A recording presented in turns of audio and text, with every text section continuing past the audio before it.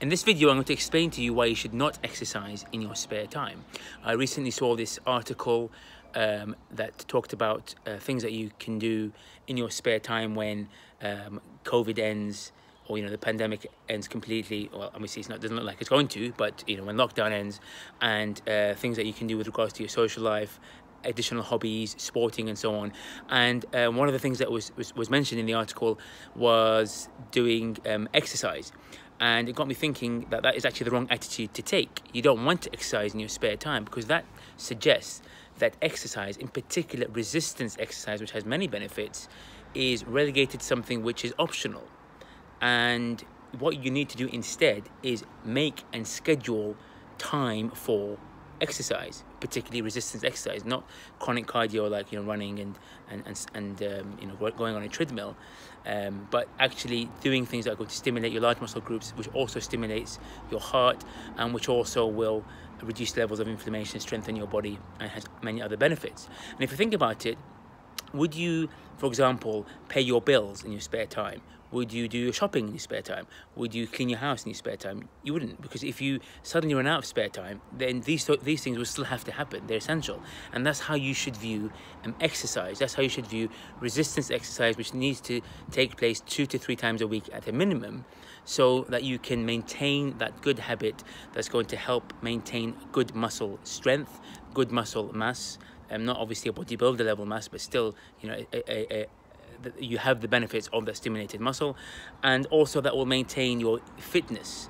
And if you don't do that, then the natural aging process will happen, where you'll get over time small amount of muscle atrophy, reduced strength, reduced energy levels, and actually quicker aging. So strengthening exercises will help to battle aging as well. And you need to on the point of the video, you need to prioritize exercise, schedule it in, find days of the week where you can do it either before or after work, or on a quieter day. Weekends, for example, a good day to do at least one good workout. Put in reminders. Put in workout with somebody else, workout in the gym, although that can sometimes be a barrier to doing a exercise on a regular basis. But don't relegate it to an option where you can do once in a while. And it's probably of all your healthy habits, let's say if you look at diet and sleep and supplementation, exercise is the one where you have to be proactive and do it. So sleep, for example, you have to sleep, and some days you'll decide that actually you're going to take steps to optimize your sleep by reducing light and improving temperature, reducing noise. Diet, you have to eat, and then you can actively decide for the next meal, I'm going to try to make it healthy.